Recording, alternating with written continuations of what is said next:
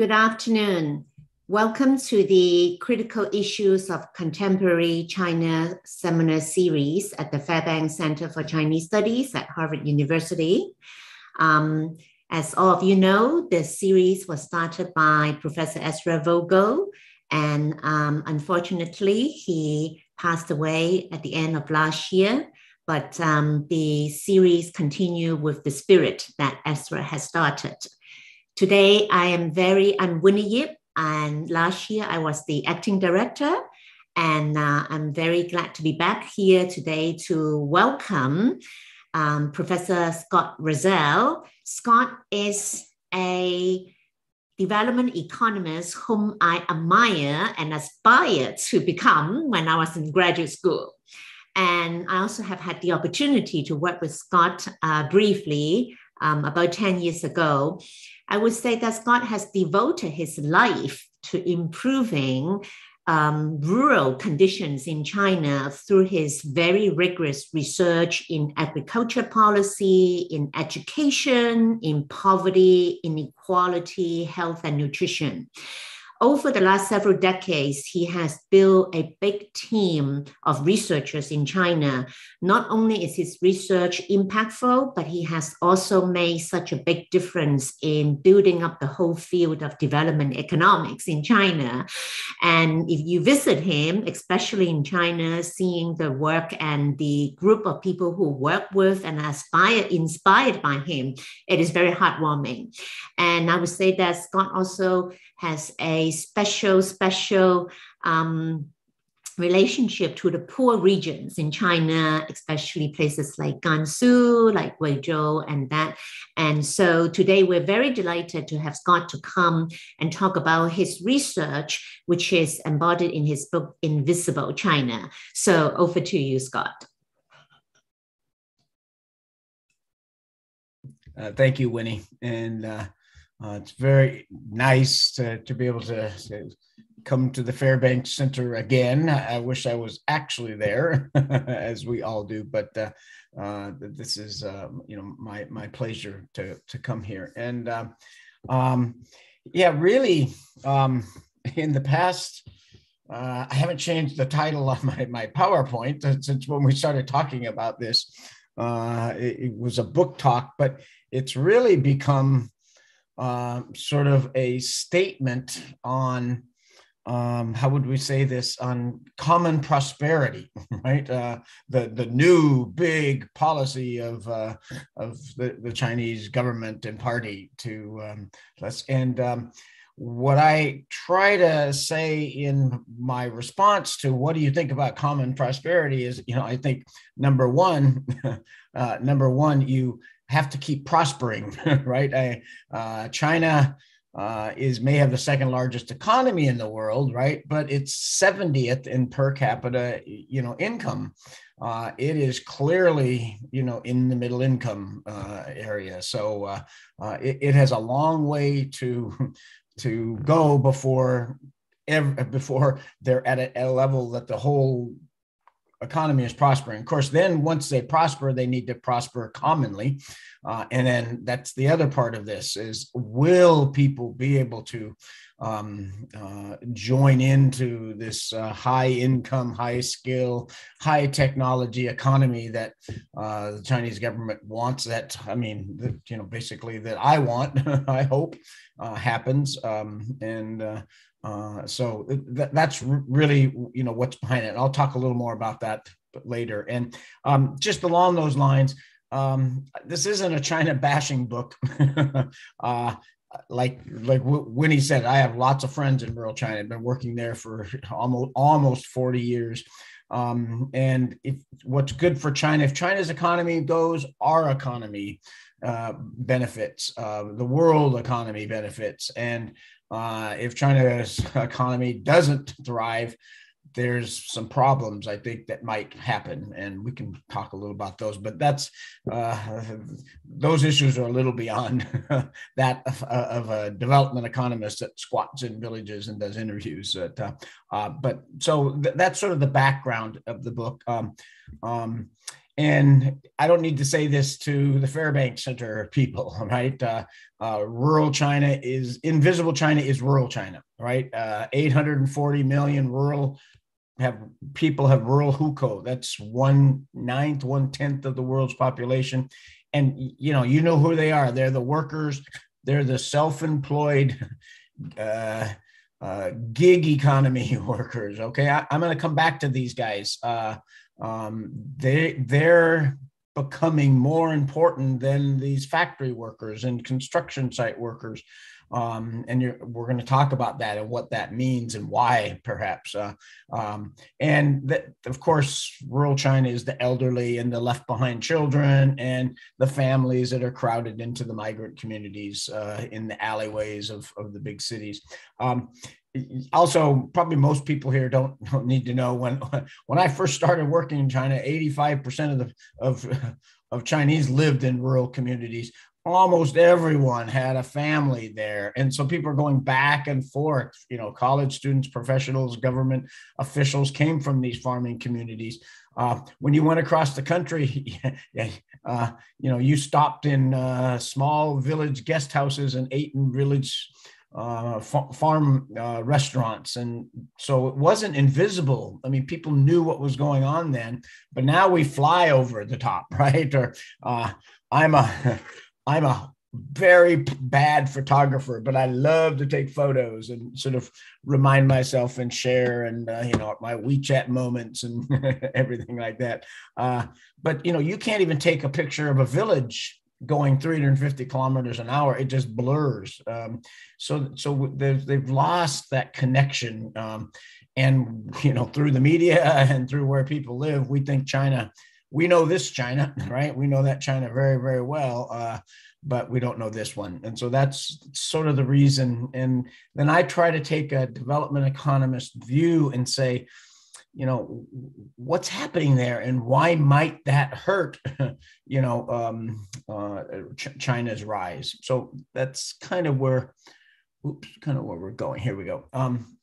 Let me go over this really quickly. The book is based on lots and lots of field work. I've visited more than 650 counties, and I was adding them up. Somebody asked me for a podcast last year. I've probably done more than a million surveys, right, over the last 30 years. Of course, this is me doing the surveys. I just go into the village and manage the team. That was me in 1988. I'm doing my PhD dissertation then, right? And here's me today. I'm still going, and same kids, different setting, right? But of course, I do zero of the interviews actually, as we basically collaborate with local college professors, university professors. Sometimes they're my students. Oftentimes they're visiting scholars, colleagues I've worked with for 10, 20 years. And their students are the ones that do the surveys, implement the projects, and then do the evaluation surveys. And the great thing about Chinese colleges is the bad thing is it's really, really hard to get in. But once you're in, you can't fail. So we can give these guys a 2-week vacation, sitting in villages and doing interviews. So that's sort of where my work comes from. Just thought I'd share that real quick. So how does invisible China threatens China rise? Okay. This is a graph. This is a very important graph. We'll just go quickly over it. Here's income today, and here's income 60, 70 years ago. Okay. 60 years ago. And then these countries down here, right?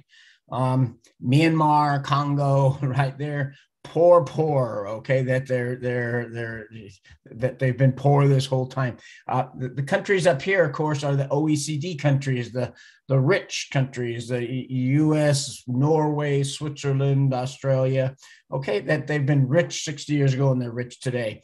I'm interested in two sets of countries. First of all, the graduates, okay? These are the countries that over the past 60 years went from middle income to high income. And I want you to notice two things, okay? First, there's not very many of them. I want to say on the side is, you notice Eastern European countries aren't in there. That's because they used to be high income. Then they joined the Soviet Union, became middle income, and then now they're back. Once they joined the EU, they're back to high income. So they're not included in on this graph. But you can see there's only 15 countries in the last 60 years that have moved to high income from middle income. Israel, Ireland, right? South Korea, countries and territories, Taiwan, Hong Kong, okay? It's a very, very small group. And no country has graduated in the past 20 years. South Korea is the last one to graduate. Here's Brazil. It almost got there, and then about 5 years ago, came right back down. Of course, most of the countries in the world are in the middle income trap. Okay, they were middle income 60 years ago. They grow like that, right? And when they go like that, it's not, they aren't in this equilibrium like where everybody's happy. We're happy at middle income. I mean, there's lots of people get hurt, and lots of people are it's a tough life for many in those economies, in those time periods when stagnation or collapse happens. We don't even feel them in the US because so many of the countries are so small, but it's a big deal. So of course, what I'm interested in is, why could some countries do that while most of the countries stay down there? Why can't they go up there, right? And one of the big differences, there are others, but at the time of middle income, so we're talking about these countries at the time of middle income, the entire level of their human capital is already high. Okay, so and when I say their levels of education, I'm using an OECD metric. That OECD, the rich man's club, right, from Paris, they define a healthy labor force as having a high level of the labor force have been to high school or above. And the reason they say that is because if you've been to high school, you've learned math and science and computers and critical thinking and et cetera, right? And you have language skills. And so you also gives you that, it's a level that you can start to learn how to learn as your jobs change. You can adapt, okay? And so, and you can see here, OECD countries, about 7 or 8 out of 10 people in the labor force have been to high school or above. Okay. We do need a small segment of our labor force that's less educated. They can do the landscaping, the nannies, the work in the very low level service sector. But most people need to have a high income, have a high level of education. Look at the middle income grads. So this is the South Koreas, the Irelands, the Taiwans. Is at the time they were still middle income. Remember, $2 a day, and the South Korean women are still sewing, in textile sweatshops, as we used to call them, right? But at that time, already 7 out of 10 of the people in their economy, in their labor force, 18 to 64, okay, 70% of them had already been to high school.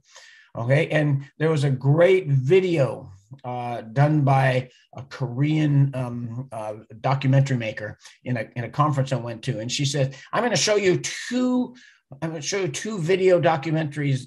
The worst one I ever made, which won the Pulitzer Prize of China, of Korea, okay, and one I just made recently." And she said, the worst one, I took a camera and I snuck inside a factory, a sweatshop, and the women in there, I have these segments, and I have this narration that says, look at these poor women. They work 12 hours a day, 7 days a week. And after dinner time, after 6 p.m., then their bosses make them go to high school at night. Isn't that terrible? Okay. So she's criticizing these cabal bosses for forcing their workers to go to high school. Then she says, that was 1978. So then she says, I went and followed up 25 years later, and found these same young women who had been working on the factory floor. They were in white collar jobs as bookkeepers, accountants, hotel managers. They had transferred to this high income, high skill economy, and it was that really made an impact on me when I saw that. That's when I started, sort of looking, what happened to all those other middle income countries? Well, look at them: the Turkeys, the Brazils, the Argentinas, Mexico, South Africa. Look at that, 3 or 4 out of 10 have a high school degree. 6 or 7 that have never been to one day of high school, right? And guess what? In the United States, if you haven't been to high school, there's a 5 times higher probability that you're in jail, on drugs, on welfare, unemployed, than having a middle income life.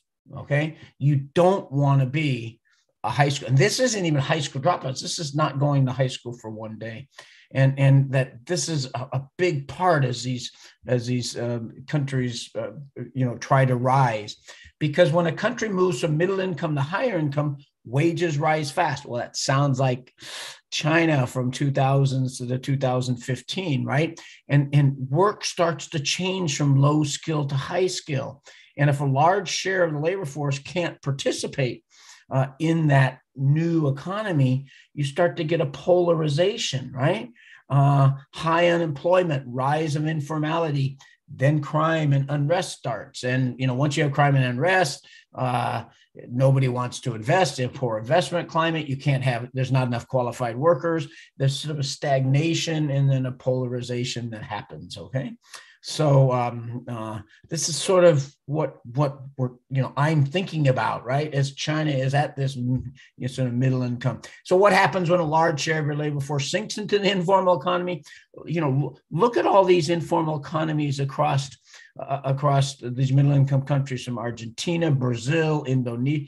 I mean, it's all 50% or 60% of their economies are these, gig economy workers, workers that, don't have benefits, don't have set jobs, aren't covered by labor laws. And, they're on the streets, making a living from hand to mouth, and they in these slums, and there's crime, et cetera, et cetera, et cetera. Santiago Levy, he was at Harvard for a while. He's now at the Inter-American Development Bank. He talks about Mexico, and he's got a great talk on the Mexican paradise, where he explains that, hey, Mexico had solid economic performance, export success, lots of physical capital. God, does that sound like China? Right? But very little growth once they hit upper middle income. He says, why? Well, productivity stagnated. And he says, in a big part, it's because their informal sector is too large. That it's this persistent informality that actually pulls down the formal sector and causes social problems, has resources diverted towards it, and leads to this stagnation. Remember Mexico? Mexico is only 3 out of 10 people have ever been to high school. 3 or 4 out of 10. When there are so many people, today that listen to this book and say, why are you talking about this, Scott? China's they've escaped the middle income trap. Xi Jinping's already says you can't use the word middle income trap inside China, because they say, well, Xi has already said we're out of the middle income trap. So, but when I was in grad school in the late 1980s, Mexico was known as the next Taiwan. They'd grown for maybe more than 2 decades at 8 to 10% a year. Wow, it sounds like China, right? And then all of a sudden, they hit this peak as they're trying to move up the high income. And guess what? The low wage, low jobs move out. 20% of their economy, of their labor force becomes unemployed, about 10 million workers. And Mexico has this stagnation, and they haven't grown since then. And there's been a rise of crime, and et cetera, et cetera. You guys know the point. So that's kind of what I'm thinking about is, could this happen to China? Okay, so let's look at China now. Okay, in this context, right here, clearly middle income. Upper middle income, right? But you remember, on a per capita basis, there's 70 countries higher than them today, okay? But we're moving up, right? And they've gone a long ways in the past 60 years. They were almost poor in 1960, and now they're hopefully going to move into this high income category. So what am I thinking about, right? Just to sort of repeat the argument above, while all kids don't need to go to college, not children. I mean, the labor force has to be highly educated, because China's going to move up and these jobs are going to go away, and they need to have, 600 or 700 million workers in this high skill, high wage economy, okay? Gongtong Fuyu, right? Common prosperity. Because it's at this critical stage of development when workers and the children get the skills they need. So where's China in this? Okay, not just children, the entire labor force. Okay, China actually has the lowest level of human capital it's actually the upper middle income world, but in the middle income world, they're number one low. Okay. And that's not my data. Remember, I collect a lot of data, but this is this little census that, like they did a little survey of 1.4 billion people, right? And so look at the 50 years old. They ask them, how much education you had? None. I've been to primary school, not even graduated, but low. This is junior high, and here's high school and above. Okay. So if we extract this part of the graph out, it's 30% in 2015. Yeah, it's a little bit higher now. It's probably 32% in this new census, okay? But, 30%, and compare that to the rest of the world, right? China has, according to the OECD metric, has a poorer educated country than South Africa, right? Oh, the Chinese just shudder at that. Then Mexico, Turkey, et cetera, right? It's very, very, low. And what this means, of course, is that 70% of those in labor force are high school dropouts. It's actually, they've never been to high school, right? They got junior high education, which means they're literate and numerate, right? And of course, in the Chinese system, they're disciplined. They're great workers on the factory floor. Okay, so this part's not in my book, because once I started giving this, especially on the China side, they say, come on, give me some evidence that this is going to be affecting China's economy. We don't see it, right? This is, especially when they're growing at 10%, 12% a year in 2013, 10% in 2015, 8% in 2017, 16%, 6% in 2019, right? But they're saying, where do we see the effect of this problem here? So I like to look at two key indicators. This is also government statistics, okay? Look at employment and wages, okay? And what you see here is 2004. So, right after Zhu Rongji left office, Wen Jiabao, Hu Jintao are in power then. Almost 7 out of 10 of people in the formal labor force, formal employment labor force. So formal employment is has a danwei, and employment here is manufacturing, construction, and service sector. Okay, so it looks even differently with agriculture. But today, who's in the agriculture sector, right? Old men, right? They're the ones farming now, right? And middle-aged women who are taking care of their kids. But so this is of all the people in the secondary and tertiary sectors, okay, who have a formal employment share. And formal means I'm part of a danwei, I'm part of a unit.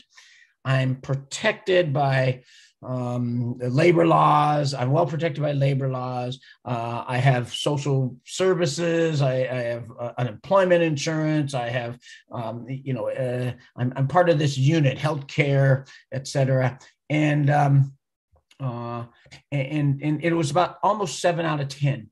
But look what's happened over the next 15 years. By 2017, by 2019, I just saw the updated data. It's almost reversed. And now it's 6 out of 10 people are in the informal economy. And you look at these informal jobs, they're right, it's going up at a rate. Formal jobs are actually falling now, okay? And informal jobs, it's those guys in the service sector, right? The DD drivers, the Meituan delivery men and women, et cetera. The what Li Keqiang calls, right, the Tanfan Jingji, the farmers market economy. Those guys who go out and sell their own goods, that do their little repair shops and that kind of thing. And these jobs have risen at a much faster rate than these jobs, which are declining. Okay, and gosh, remember that graph we saw of all those middle income trapped countries where the informal sector is there. And so let's look at the different types of jobs. Well, it's because what's happening is here. Down goes manufacturing. Construction jobs topped off in 2013. They're actually falling since then. Okay. And now, hey, good news is professors' jobs and doctors and lawyers and investment bankers, those jobs are rising. Silicon Valley and Boston is doing well, and New York City is doing well. That those jobs are going up. But look at what's rising faster than anything. These are the informal, labor-intensive service sector jobs. Okay, and why are they rising so fast? Well, people that get laid off of here go up here. People that get laid can't find a job here go up there. All the new entrants get dumped into here, and it's going up at a higher and higher rate. So that's employment. And, this is in Mexico, it's the Tanfan Jingji, right? It's the farmer's market economy. As Li Keqiang said, there's 600 million people are living at 1,000 yuan per capita per month. There. And look what's happening. Look what's happening with wages. That was the graph, is wages of the informal labor-intensive sector are falling, those growth rates. Formal, good news is, right, is we got to pay our Harvard, Stanford grads more and more every year when they go out into this professional sector. But the informal sector is, really start to see the start of this polarization, exactly what happened in Mexico in the late 80s, early 90s, and then right, and when it stagnated, the country hasn't grown since. So why are wages falling in that sector? Well, we have this rising supply of informal workers, right? In employment in the other sectors, right? Manufacturing, construction, agriculture, it's all falling, okay? These laid off workers and new entrants only have one skill, the informal low skill service sector. So the supply of workers into those sectors is greater than demand, right?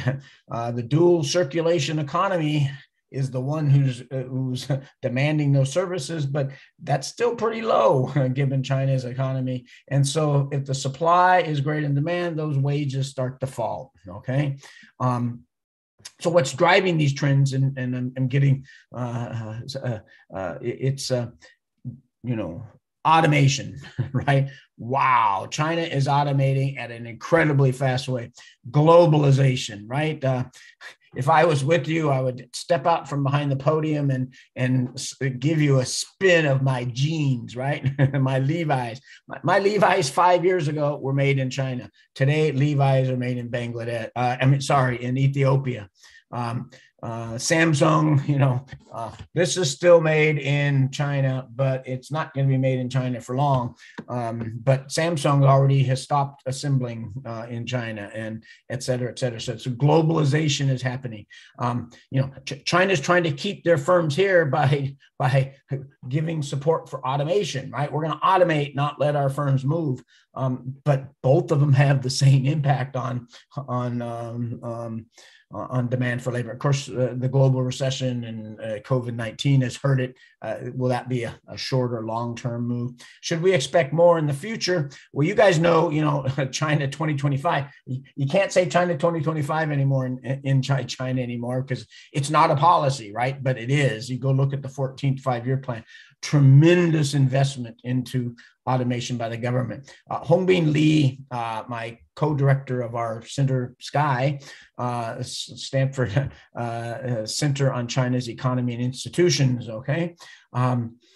He wrote this paper, and he basically shows that China has adopted more robots in the past 5 years than Germany, South Korea, Japan, North America combined. I mean, it's rabid there. So we should probably expect more. And of course, global supply chains are going to shift. It's hard, but there is shifting going on. So should we expect more of this fall for the demand for labor intensive for manufacturing, construction, a real supply shift over to these low skill informal economy jobs? Probably, right? I would think that that could happen, right? Of course, there's offsetting forces. If unskilled labor is slow automation, unless the government is investing in automation, not the firms, right? So it's at this point of time that people ask me, and I'm going to do this real quick. I think probably most of the people here know, but does China know anything about this? Does Scott see this secret? But does Xi Jinping not? Right?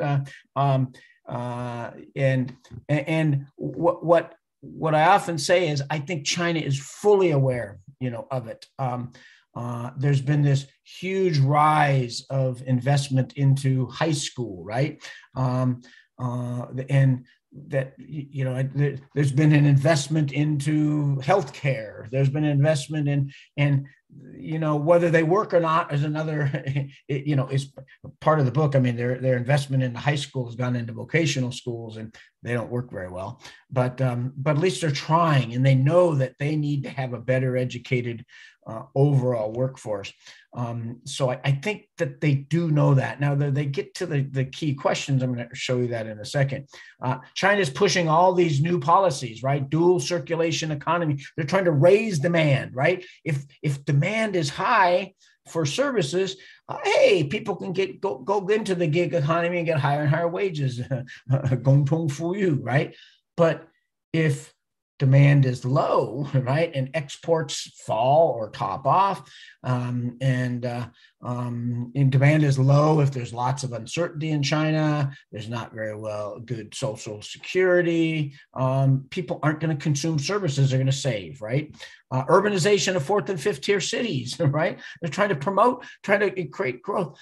Yeah, but when poor people, there's no poor people in China, right? Can't say poverty, but there's lots of low income people. If you read Terry Sickler, Lee Gustafson's new book on middle income, they talk about the rise of the middle income. Well, it's all the way to 400 million people already. Hey, there's 50 million high income people, but remember that leaves 950 million low income people, and low income people, they're the ones that are going to be urbanizing in these tier 4 and 5 cities. They aren't going to consume services. Their income's too low. Right? Li Keqiang said 600 million people have 1,000 yuan per capita or less a day, per month. Li Shi says that, hey, the number is, it's 900 million live on 2,000 yuan per capita per month. Okay, so when you make 2,000 yuan per capita per month for your family, you aren't going to be ordering Meituan delivery every night, right?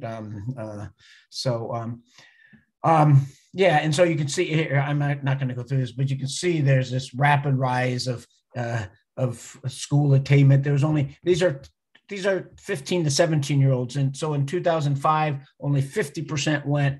By 2015, it was already at almost 90%. 10 million new students were put into high school.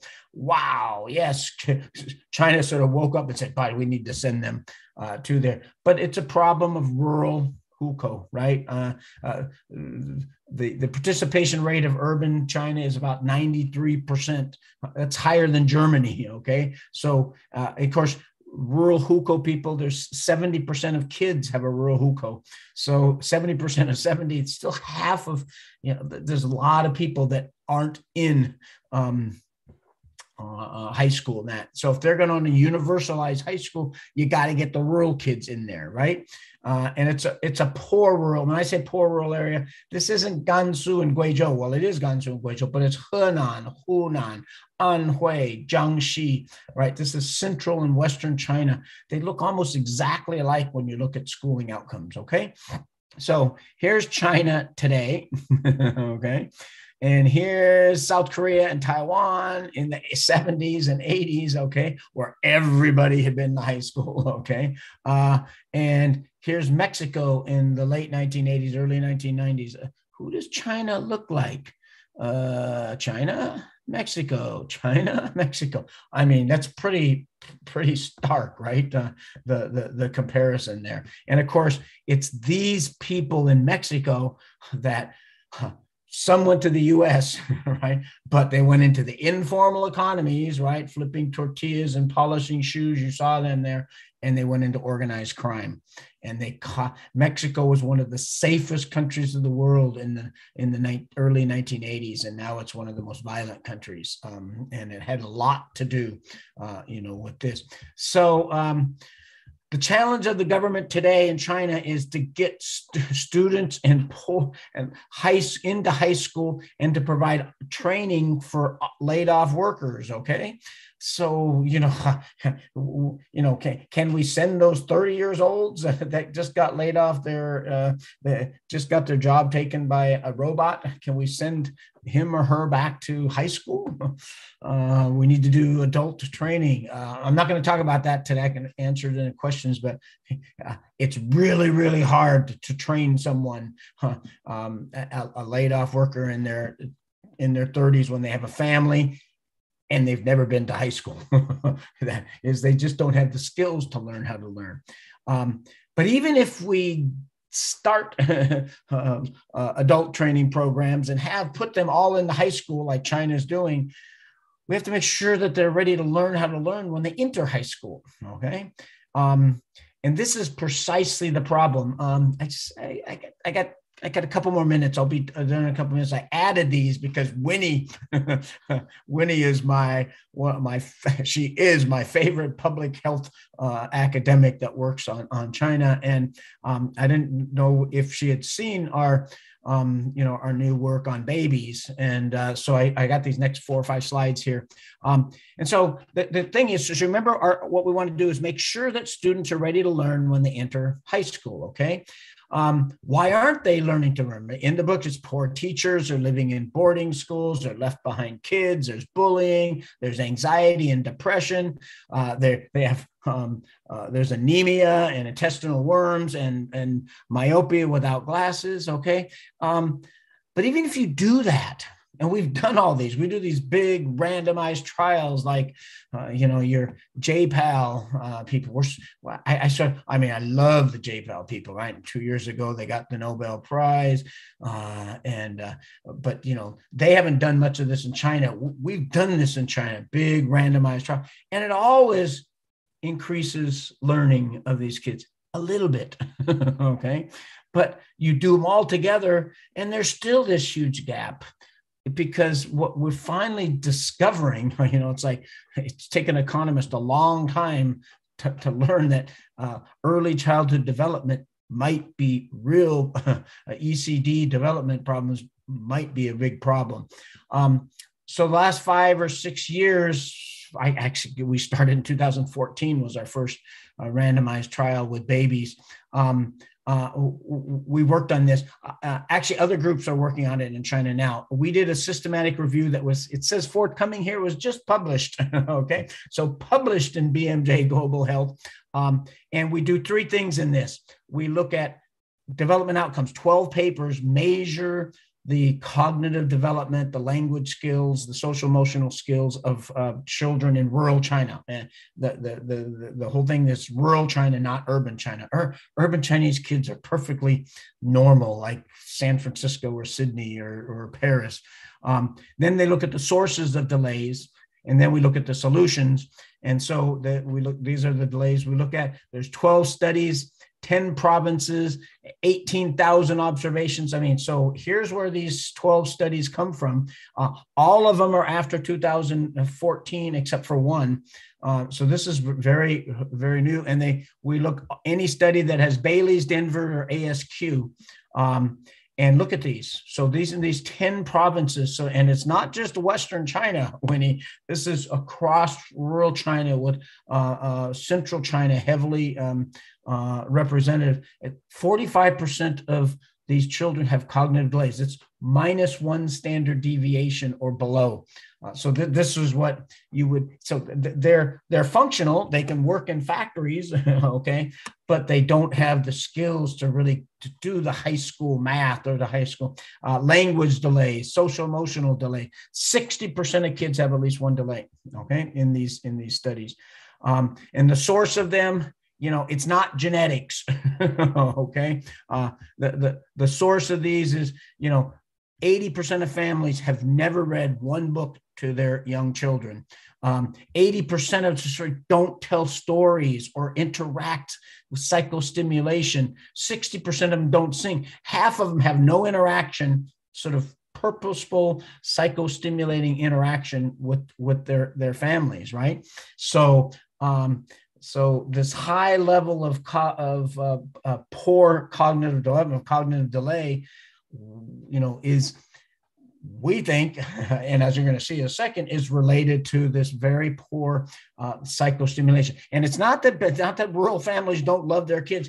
In our surveys, we ask them, what's your educational aspiration for your baby, right? And 95% of the families say, I want my baby to go to college. Okay. You remember 70% of them drop out before they went to high school, right? But they want their baby to go. Only 30% of kids in China, 35% of kids in China go to college, but everybody wants it. My favorite number is 17%. Do you know what 17% of moms said these are rural moms said when they have their baby? I want my baby to get a PhD. I just thought that's good. And I tell them, ma'am, no, don't get a PhD, right? MBA, okay, not a PhD. You'll be poor like us. But so is it a problem? Well, the really remarkable thing is just in the last, here's 2020. These are papers that are all just published in the last 2 years, except for this one. Like I said, there's one paper that was done earlier.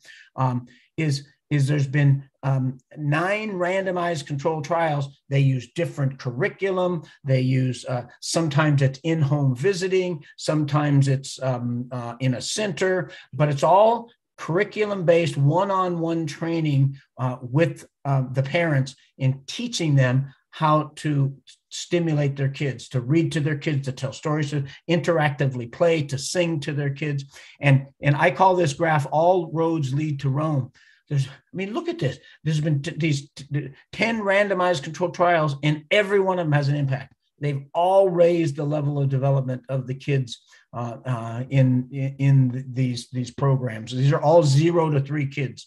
So parental training is needed. And the reason is a subset of them, see this, why did they raise? So the mechanism analysis is because the parents are investing more in their kids, time and money, and their beliefs and knowledge about how to raise a kid. So it's really a fact that, these rural rural parents have a huge aspirations for their kids, but they just don't know how to do it, right? So that's what we sort of found. And the last thing I want to show is this really a problem in schools? So here, the kids are already in school, okay? There's no parental training, but we found, gave them a Ravens test, 41% of these 32,000 students that we looked at had development levels -1 standard deviation or below. And look at this. So here's their cognition scores, and here's their math scores. So that we're in elementary schools, 3rd and 4th grade, and kids that have low level of cognitive development don't learn math, okay? And in junior high, we went to Shanxi and Gansu, and this is Han area of Gansu. So these are all Han students, 100 rural junior highs. We measure with WISC or Ravens, and you can see that, IQ or cognitive development is less than 90, 66% in Gansu, 46% in Shanxi, half when you use Ravens, just like in elementary school, okay? And again, the same thing. It's clear to me that it's not that these kids don't want to learn or their families don't want them to go. It's that they can't learn, right? And look at their math scores and look at it's huge, this correlation between there. So I'm going to finish up here. What can be done? Start now, right?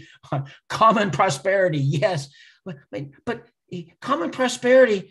There's 4 policies with common prosperity, and it's tax the big companies and have the rich people give philanthropy. So they're going to take all the money away from the rich. But for the poor people, it's don't biao tang ping, work harder, right? That's one of the policies. And the other policy is no welfare. So I just don't get where common prosperity policies are going, right? I want them to take this money here and invest it into human capital, 0 to 18, adult training. There's going to be some adults that are going to be able to learn, okay? And I think we need to take advantage of that.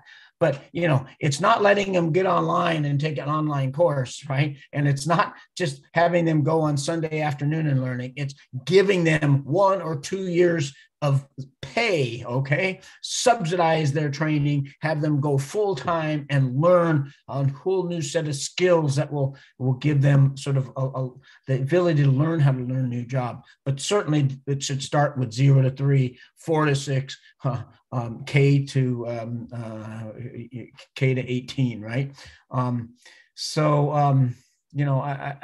think, is this Nongchun Zhenxing common prosperity, is it really going to be taken seriously by the government? Is this urbanization component really going to matter? Are they really going to move 400 million people into 2,000 county seats? I mean, that's 2,000 counties times 200,000 people each. Is that how we're going to try to run this economy? So I'm going to stop right there, Winnie. And it's just about 45 minutes. I went a couple minutes over, sorry. But that's okay, perfect. Thank you so much.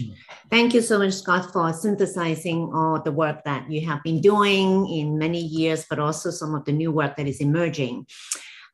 It would seem to me that you identify 2 major problems. One is getting rural students to go to school is one of them. And the second one is if they go to school, they're able to learn, which you identify as an earlier problem in cognitive development.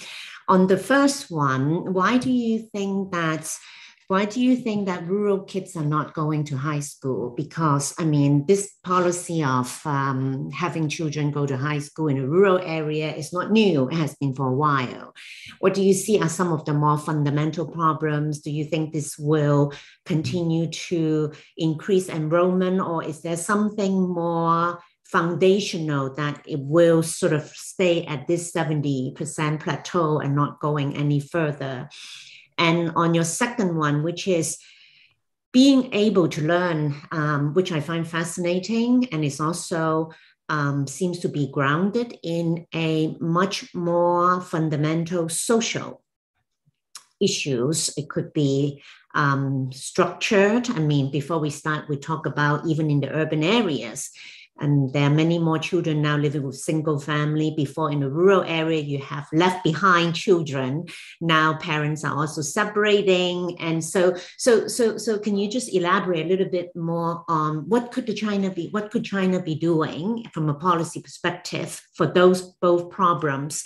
And from a research perspective, what would be more helpful to get really down to the deeper issues that can unpack it? Yeah. Okay. Is that my next book assignment, Winnie? Aspiration. Yeah, I know. I don't know. Economists don't write many books, and I can understand why. That was. Thank goodness I had Natalie. So Natalie's my co-author. It's really well written, everyone, because she did the writing. So about high school high school enrollment is going up, and they're pushing people into high school. And as you saw, right? Families want their kids to go to high school. So why don't they go to high school? Right. Well, there's two reasons. One is I think families figure out that their kids don't know how to learn or can't learn, right? Oftentimes they get scolded, you're so lazy, you get such bad math scores, then they finally, families throw up their arms and say, okay, go to work, you're not going to you don't do well in school, et cetera, et cetera, et cetera. So that when they get to that level, and one of the reasons is the way junior highs and elementary schools, junior highs work is since the early 2000s, they don't allow tracking, fast track, slow track. They don't allow. Now, cities have figured out ways around this, but in rural areas, usually there's only one or two classes inside a rural junior high. So, there's 70 kids in one class and 70 kids, and they basically randomly assign them.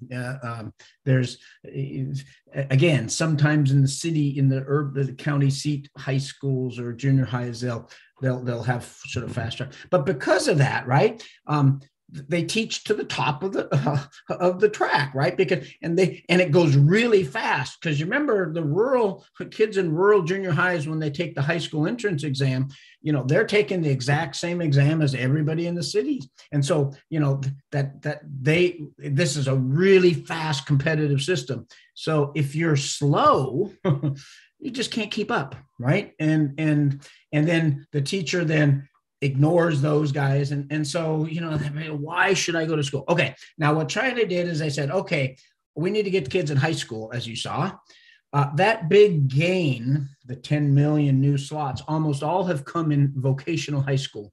Okay. And so this is a supply side problem. So you say, why don't families send their, because people see that the quality of those vocational ed schools are really, really poor. Now, I don't think there's anything wrong with vocational school. And the Chinese say, oh, but look at Germany does it. And, Germany's doing better than the United States. But what they don't get is that German vocational high schools are 80% math, science, language, cognitive skills, essay writing, et cetera, et cetera, et cetera.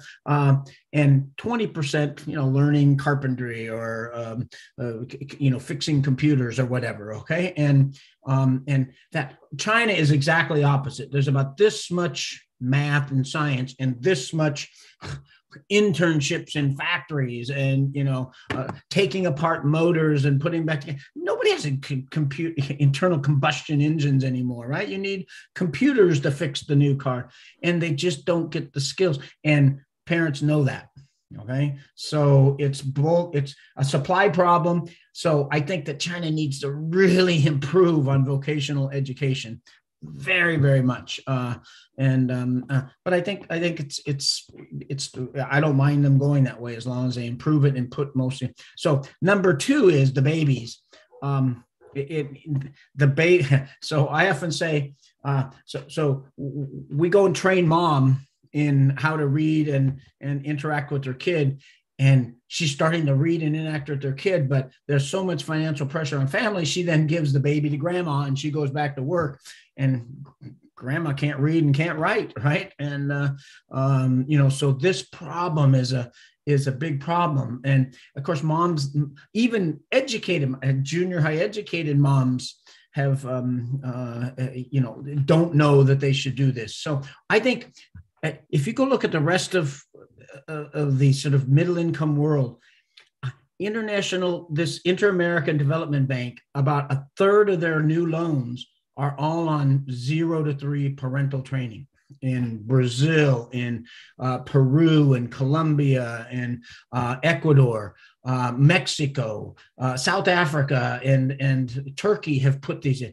China doesn't have one yet. Now, I want to say one of your colleagues in Shanghai Jiaoda School of Medicine, Dr. Jiang Fan, you probably know. She's the director of the whole school. She's been very, very sort of involved in trying to get the National Health Commission, the Ministry of Health, and the Planning Commission to sort of raise this up. And they've just come out with new guidelines and new policies that say push. Our collaborators in China's CDC basically say that finally there's this big discussion. And so they're telling them, hey, can you guys devise some programs that we can push out to these rural areas? So it's starting. But I think we got to learn from Brazil, who's gone through this so many times. Brazil actually pays their mom to go to these programs.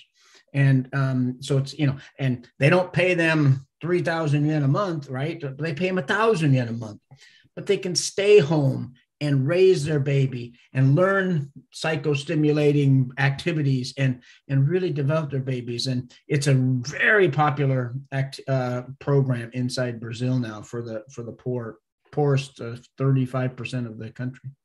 So we got a lot of work to do in China. Yeah.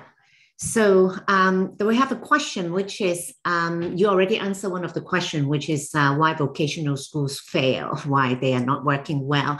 There's another question is, how do you think of China's the double reduction policy? Do you think that this policy would help promote the rural education or vocational education? So this is to eliminate, cram schools? Yeah. Yes. oh boy. So in our new center, we have 6 flagship initiatives, and one's in education and health. And Sean Sylvia, who University of North Carolina, he does a lot of the health, and I do the education. Hongbin Lee does firms and productivity. We also have a brand new program on demography, and and of course, you see the news out now. They're counting the number of babies that are born in 2021, and it looks like there's only 9.5 million babies born this year, and there's going to be 10 million people die.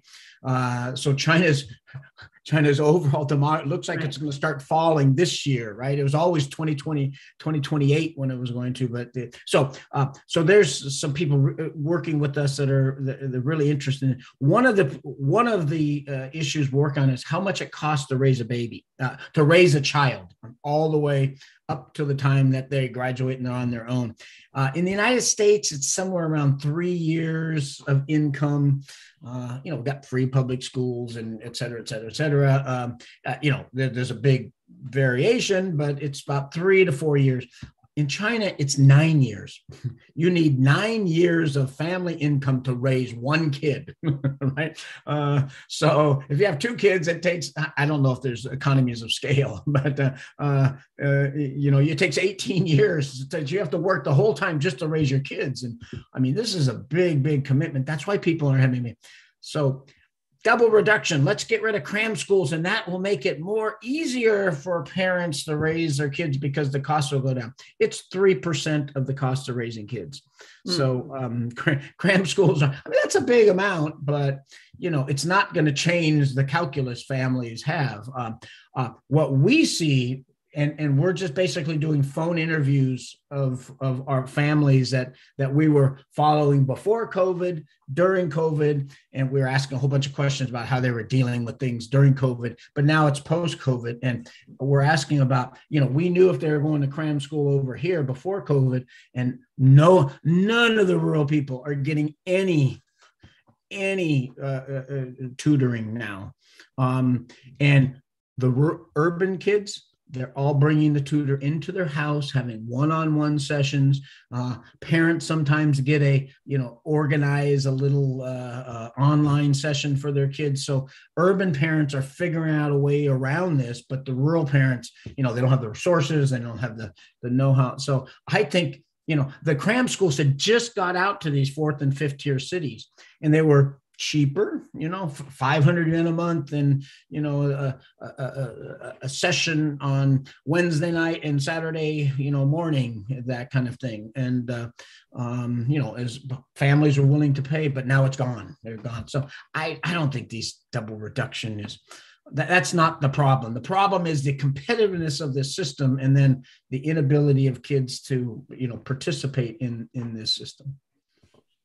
Just curious, do you want to comment a little bit on the quality of teaching and teacher as well? So I'm not a big, as you can tell, I'm not a big fan of this urbanization into the county seats problem. It's like I say, we want 2,000 cities of 2,000 cities or 2,000 county seats of 200,000 people. Cincinnati is about 200,000 people. So it's like the policy is to set up 2,000 Cincinnatis across China. That's how we're going to urbanize. And if you know anything about Cincinnati today, they're struggling, right? Yeah, there's some people working here. There's a big unemployment, and there's lots of people struggling in the middle, right?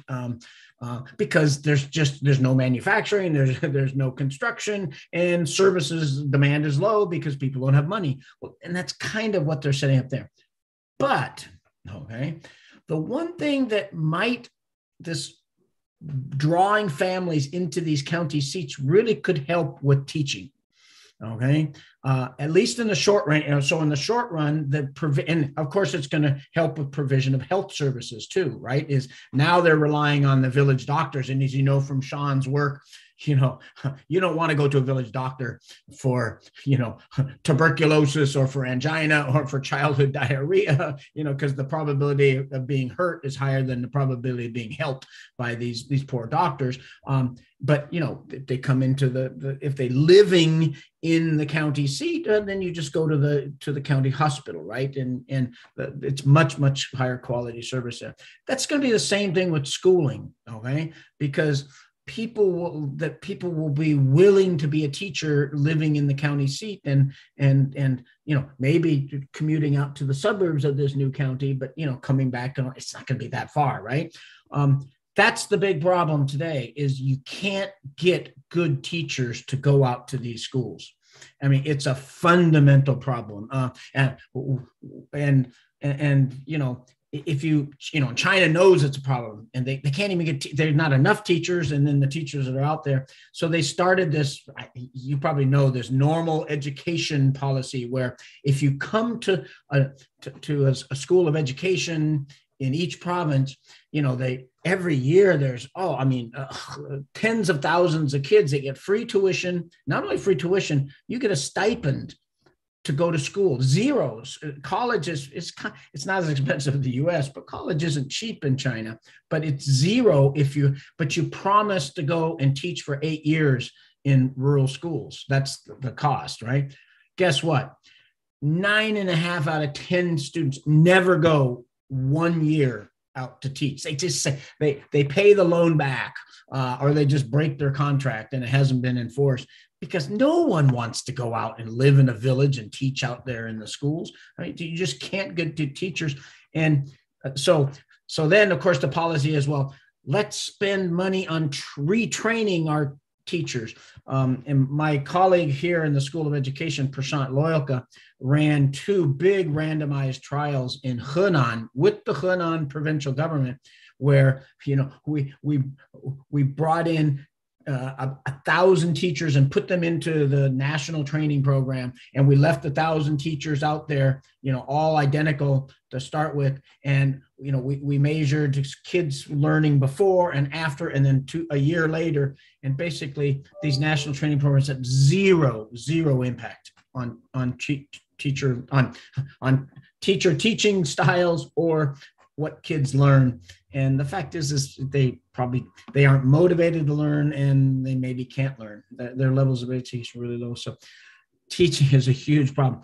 So that's what I'm saying. If we bring these kids into the urban areas, maybe that'll help. There's other problems doing that, but in the meantime, it might be it's better than leaving them out in the rural areas, right?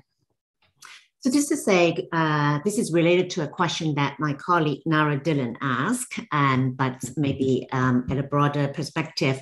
First of all, she wants to thank you for a very interesting talk, but she also asked, can you say a bit more about the urbanization policies, how it would interact with the rural problems that you have identified? Will urbanization in the fourth and fifth tier cities lead to better education, which you somewhat alluded to just now? And would there be additional interventions that are necessary? And what might be your thoughts on what kind of additional interventions? Yeah, so I think most of what I said, I think was covered there. I mean, I think that if we bring families into these fourth and fifth tier cities and give them really good social services, right? You get better teachers, so you get better education, you get better health. Start these 0 to 3, parental training programs, and it's going to be much easier to do them in the county seats than to do them village by village by village, right? So I think there are a lot of there are some good things. I would rather, what I was in a whole bunch of I guess it was a series of workshops through the early 2000s.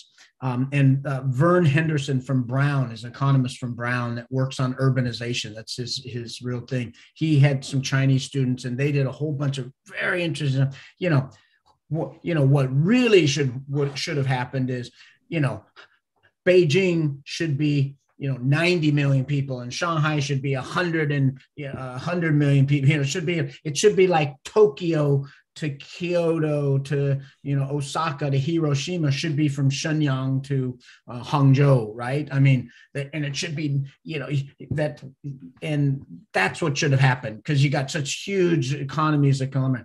China's not going to do that. Okay, we know that. That's what I'd like to see, because what I'm worried about is, the good news is we can give better health, education, early childhood development, unemployment insurance, adult retraining if families are in even small urban areas. Okay, so that's good. But the thing is, in the longer run, what are people going to do, right? Poor people, rich people are going to move out into the cities, right? And the poor people are going to stay there, and we're going to get this sort of public housing crisis in 2000. So I think in the longer run, it's hard to say, but I think we might as well take advantage of it. If they're going to do it, I think let's do it right. So, Great. I think a couple of questions is sort of along the line of they're not quite convinced that a comparison of China to Mexico is the right comparison. If you look at their growth trend, China has more sustained growth trend.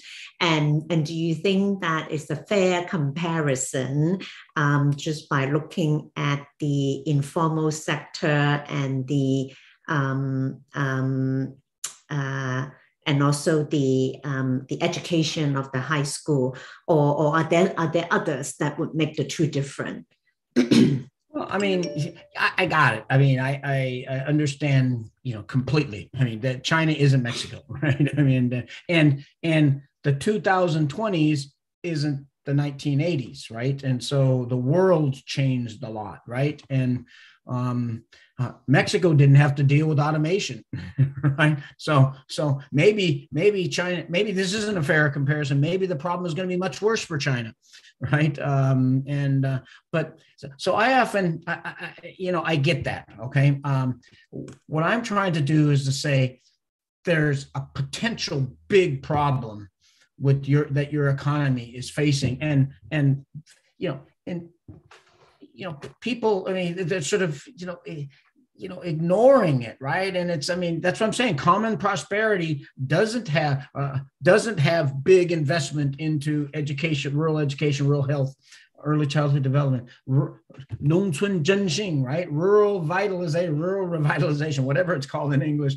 It doesn't have, it's the Ministry of Agriculture. Let's go.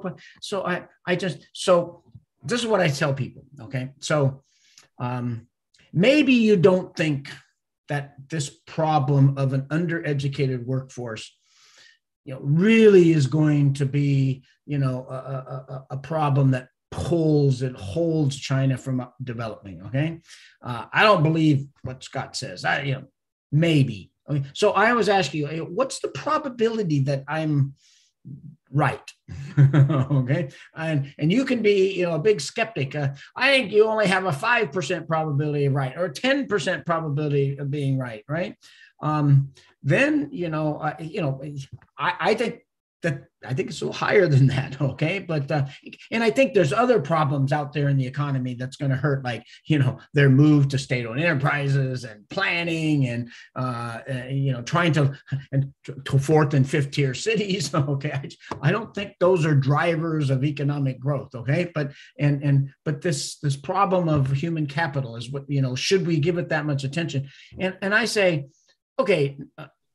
Winnie, do you drive? Do you drive, Winnie? Yes. Do you have a car? Yes. Do you buy insurance? Yes. What's the probability of you having an accident? Right? Oh, it's less than 10%. But so it's so low? Why do you buy insurance? Right? It's because it might happen. Well, that's what I say with this might be a big problem. So let's buy insurance. Okay. And I don't know about you, Winnie, but me, I hate paying my insurance policy, right? Because I'm giving it to some big company, right? Who knows what they do with that money, right? And I've been giving it to them for 40 years. I've never had an accident, knock on wood, right? But I keep buying it. Well, to buy insurance for this problem, we have to invest in 0 to 3 early childhood development and get our preschools better and get our vocational ed schools higher quality, right? And pay our teachers more and over and over. Okay. And guess what? Even if it didn't keep China from growing, okay, you're going to let them commonly prosper, right? So I think that's the answer, to that. And be careful about sustainable growth in China, right? Look at since 2013. That's a very remarkable year, right? And it's 13%, 12%, 10%, 8%, 7%, 6%. It's now down to 5%, right? And and it's China's not going to grow at 5% a year for the next 15 years. It's not going to grow that fast. It's going to get down to 2 or 3% if they're successful. And and you see the polarization happening. So, okay, I'll put it there. Right. I totally agree with people but I want you to start thinking about that. That's why I use these analogies. Right. I have a last question is, the graduates that move from the middle to the higher income. Oh, yes. Besides the quantitative number that when they were in the middle income, they have a high percentage of people who have high school education. What else can China learn from them to become graduates? They're all market economies. They're all integrated into the world economy. China has been in the past. Does dual circuit? Do they want to separate themselves from the rest of the? Can China? If China has an argument with the whole world, can they keep growing? But I think it's mainly, it's really can a planned economy with huge state intervention, can it continue to grow over time? And that's the real problem. You remember going from poor to middle income. Lots of countries have done that. You know why? Because, as you know, if you take your development economics class, when you're poor, there's 4 sources of growth, right? And that's mobilizing inputs, right? Bringing those farmers from the rural areas to urban areas, bringing in foreign direct investment funding, right? New inputs, marketizing, getting rid of inefficiencies, right? So household responsibility system, privatizing small enterprises, right? Those are everything that China grew on, right? And productivity growth, right? So productivity goes from investing in new technologies and from getting rid of bad firms. And, so if your growth is minus 2% a year, let them go bankrupt. If the growth is 5% a year, let all the money come to that. So there's so much investment in it that it goes down to 2%. And guess what? Modern economies like ours, 92 different industries have to grow at 2% a year, 2%, 2%, 2% for 100 years. And it's from new technology and productivity growth. Can a state-owned, state-controlled government planning system go through 92 different industries and get 2% a year? Okay, that's going to be China's. And guess what? No other country has ever done it. Okay, so no other country has done this with such a weak, educated labor force, and no country has ever done that when they're planned. Okay, and so it's a double whammy. And that's why I think that, I don't know anything about technological investment, but I know a little about rural babies, and that's why I work on them. Great, wonderful. So what you have left as the wisdom, what you just said, would be great agenda for the seminar for the next term to look for a presentation and discussion on can a planned economy continue to transition from the middle to the high income, and the word that you continue to use it, sustained. And so thank you very much. And all of us at this high education institution appreciate the importance of human capital, but we hope that it is actually available and equal for everyone, those living in rural areas, coming from a more disadvantaged background.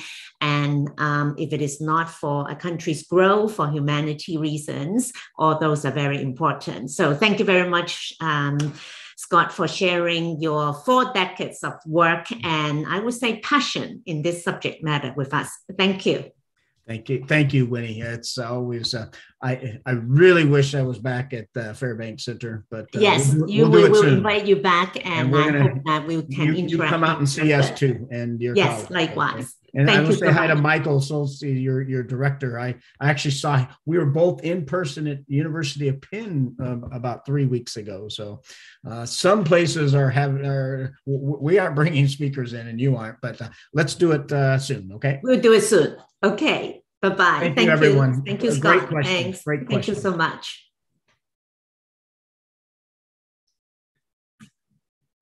So Scott, really wonderful. Thank you. And, Winnie, it's great to, I know you've been interacting with Sean on. Yes, we're trying. Thank you for doing that. So it's, he's just ready to go up for tenure soon, Yes. No, I mean, he has done such wonderful